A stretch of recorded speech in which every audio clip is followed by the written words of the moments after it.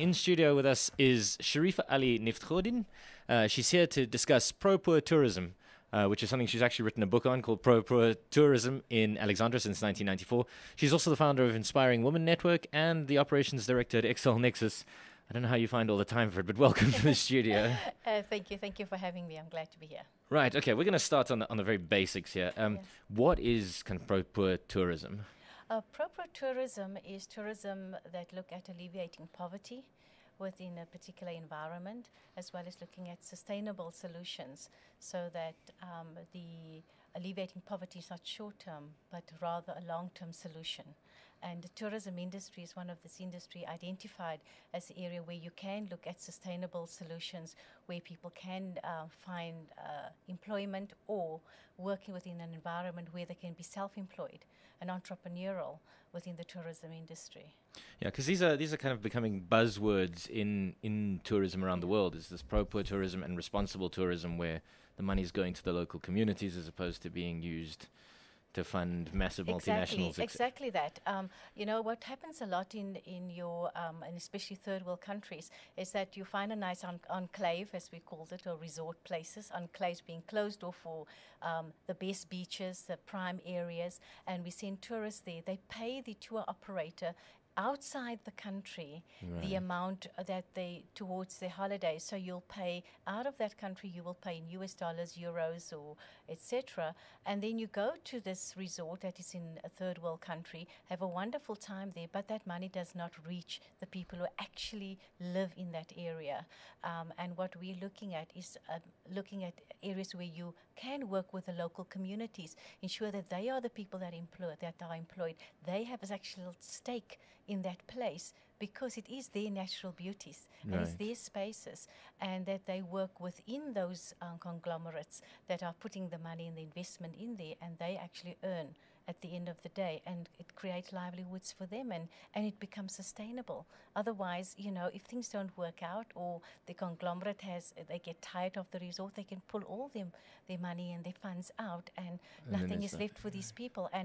But in most cases, the natural habitat is already then spoiled and cannot be utilized. Right, okay. So what you're talking about is actually partnerships between these sorts of places and the local community, as opposed to necessarily, you know, people traveling just to stay with the local community or traveling within the local community. Yeah, it's basically based on that. However, the book is not based on that specifically. Okay. What I try to do to hone into our South African situation, and in South Africa we do a lot of that kind of sustained development, especially on the outsides of the cities. If you go to places like our game parks, they would have an agreement with the local community, and the local community will run the tourism stalls or sell their crafts, etc., or be even part of the actual development of the area.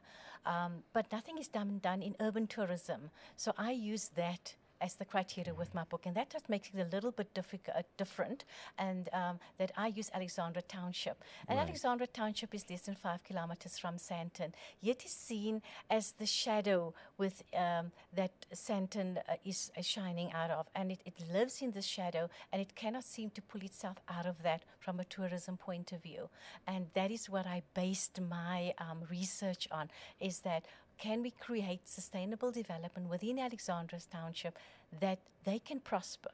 Right. And a lot of it is to do with mindset, with policy, etc. So I tackle those kind of issues. Well, that was my next question, was how much support does this kind of thing get from government?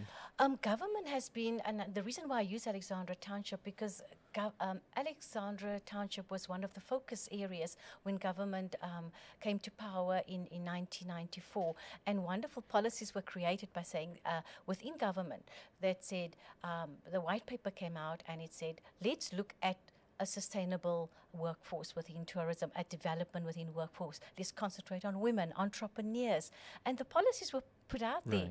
And it was more about taking the policy and now let's make something real and tangible on the ground with it. Right. And I looked at beadcraft because we looked at, crafting was one of the areas they looked at, and they looked at how do we develop beadcraft within Alexandra Township and it becomes sustainable. And that is where SA Jewel was one of the projects that was run through Gauteng Tourism to develop that kind of idea. Teach people a skill, let they use the skill and let them start making beads and beaded items and sell that. And that's why Alexandra Township was utilized for that specific focus and not Soweto.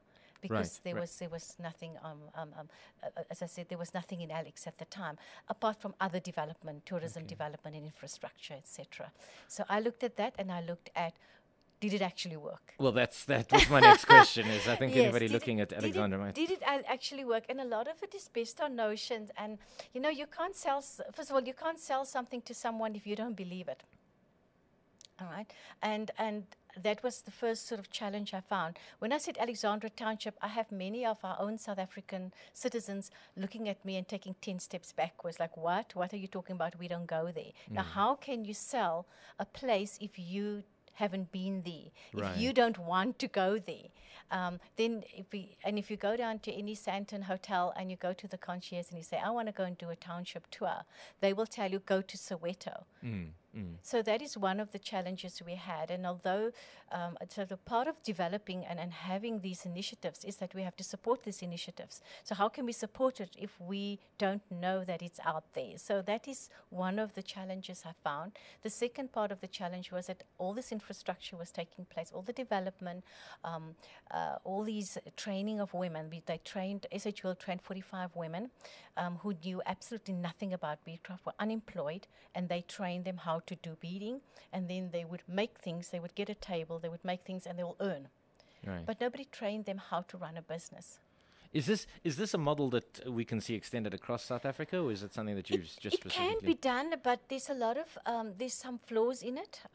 But it was new, like anything else. It will have teething problems. It was a success model in its initial phase. It won awards overseas. It traveled with SA Tourism abroad. It was honed in, and it received the accolades. But nobody looked beyond that. And I think number one, it could be to do with a time factor. How much time